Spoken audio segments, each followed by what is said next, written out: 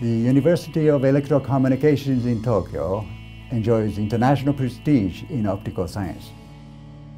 The Optical Science group has grown over the decades, and now it consists of members from the Institute for Laser Science, Department of Engineering Science, and Center for Photonic Innovations. Many exciting developments are taking place. Optical frequency comb is one of our key topics. From the early stage of its history, we have been contributing to its advancements. In particular, we focus on fiber-based frequency combs, which are the key for practical applications.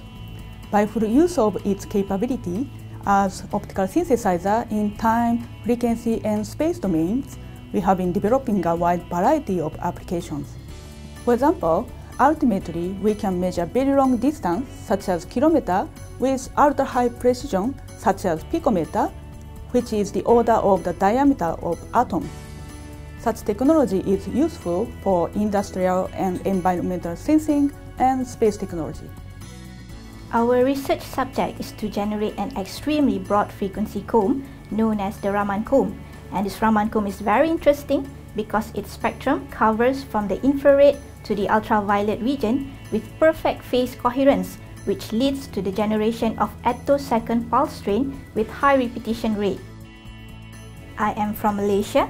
I've been studying in UEC for 3 exciting years.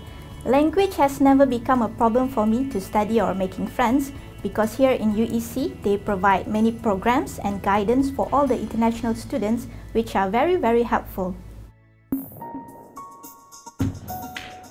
With laser cooling, we can produce atoms at a temperature close to absolute zero. As atoms are cooled, they start to show their quantum statistical nature and sometimes turn into a phase so-called Bose-Einstein Condensate. Under some other conditions, cold atoms behave like electrons in superconductors, neutrons in neutron stars, and so on. Our research with cold atoms helps to understand physical systems in extreme conditions. In quantum optics, we have 4 groups covering photon-based systems in space and time and squeezing. We also have a collaboration with the National Institute of Information and Communications Technology to send quantum information and frequency standards over a 10-kilometer link through the atmosphere. We plan to do this from a rooftop dome. My main work is on encoding quantum information in optical beams with orbital angular momentum. These are beams with rotating structures. We create high-definition holograms to generate and manipulate these beams. We are developing a fiber-based quantum interface between light and matter using extremely thin tapered optical fibers with diameters almost 100 times smaller than a human hair. To efficiently transfer quantum states between light and matter, we write photonic crystal cavities on these tapered fibers using a femtosecond laser. This will form the basis for a single photon-based communication system, the so-called quantum internet. We have an international group of researchers. I am from India. I completed my doctorate degree here. I worked in Harvard University for a year and currently working as a research assistant professor here. One of our main research topics in Shirakawa lab is the photonic bandgap fiber. This fiber allows us to build a high-power orange laser for the first time.